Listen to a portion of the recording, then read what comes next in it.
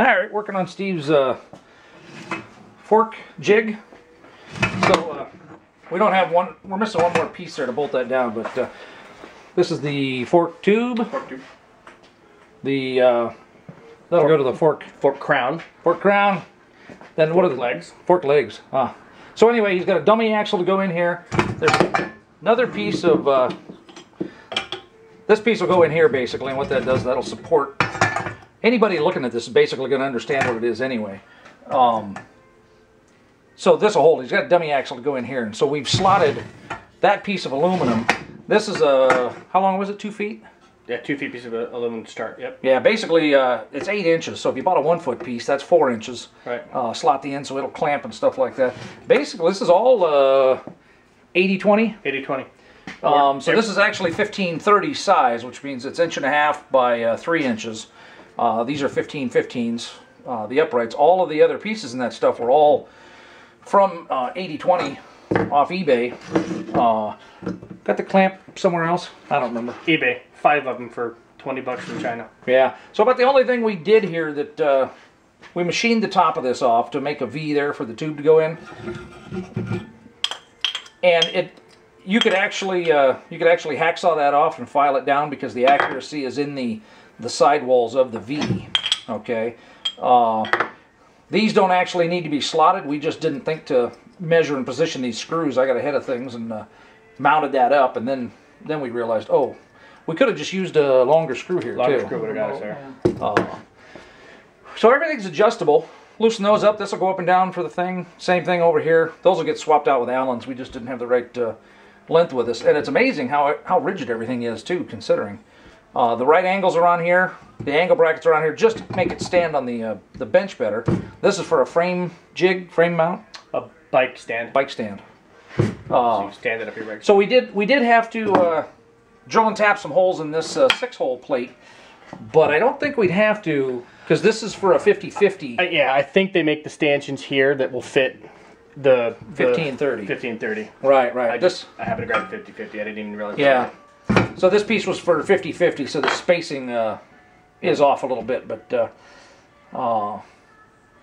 otherwise, so basically, other than needing a hacksaw to cut the pieces, it could be done at home. Hacksaw on a drill. Yeah, hacksaw on a drill. And what do we use the drill for? If you're gonna. Oh, for these things. For that thing, right?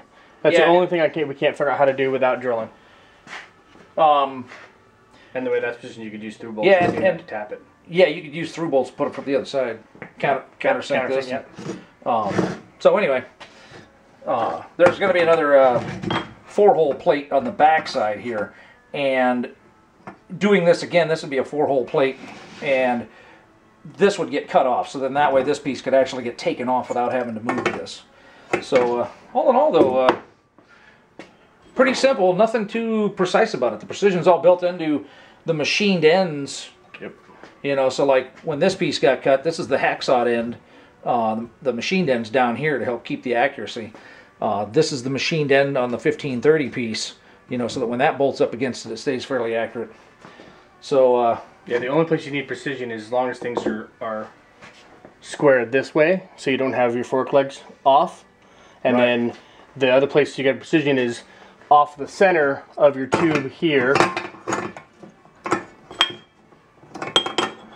running down to here. You can move this up and down, and that gives you your offset. 45 millimeters pretty common. Right. So you measure that. That's about the only place you need to be fairly accurate. Then it just kind of holds it all together while you braze it together. Yeah, and you should be able to take a long enough piece of tubing clamped in here. Yep. Or even just slide this all the way down here and mark your middle. Yep. You know, and then mark your 45. Yep, exactly right. So I'll probably eventually put scales on the side. Zero them out for different things. You only got to mark it once. 45 millimeter, make a scratch. 45. Yeah, and you might actually. That was machined, but if some, you know, well, the accuracy's in the walls. I'd be curious if he clamped it here and ran a piece long enough, how much difference that would be over taking the short piece and running it up here and mark it. Yeah. How much?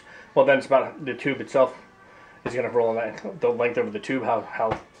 Yeah, I don't think it'll sag much or anything like that. And at least the aluminum or DOM steel would be accurate enough. So anyway, that ought to be close enough. It took us 4 hours. about 4 hours. Less than 4. Yeah, 2. It's 2 now. We got Yeah, one up 10. and we talked and jogged for Yeah. 3 of it.